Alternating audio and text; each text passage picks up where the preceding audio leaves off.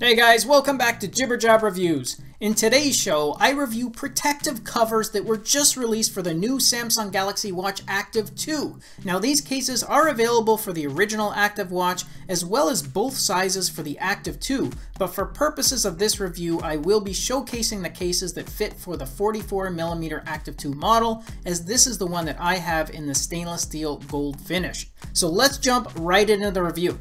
The first thing I wanted to mention is that these are made from a soft and flexible TPU material, which allows you to easily stretch it over top of the case, and of course the primary purpose is to prevent any accidental scratches or bumps to the screen as well as the case, and of course to reduce the chances of any grease or dirt getting in contact with your watch. And because the screen of the case is also made out of the same soft plastic material, that means this is also shatter resistant while providing a certain degree of shock-proof capabilities.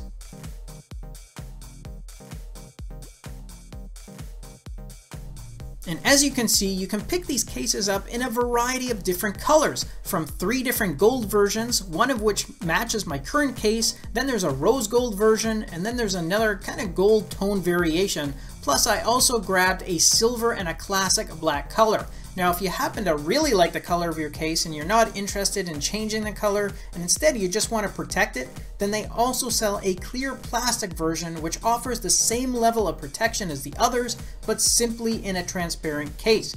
Now the nice thing about these cases is that they are super easy to change, and these particular ones are also extremely inexpensive. You're looking at about $2 US per case. Now you can grab these from Amazon, but I happen to order mine through AliExpress for a fraction of the cost. The only downside with AliExpress is that you're going to have to wait about 3 weeks to receive them. So if you don't want to wait that long, then you certainly can order the equivalent from Amazon.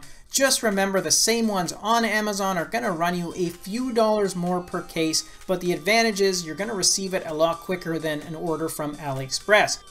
Either way, I'll post a few links to these cases for both AliExpress and Amazon, and then you guys can decide which supplier you want to go with.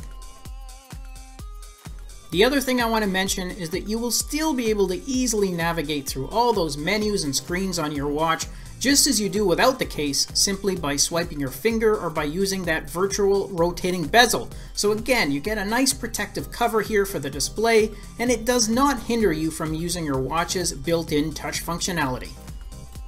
So in summary, I think these cases do a decent job at protecting the watch. I think there could be some minor improvements, perhaps to the cutouts for the buttons so they're more in line with them, and possibly making the overall case a bit thinner would help in reducing the bulkiness, but overall these are really not that bad, and for the price you certainly can't complain.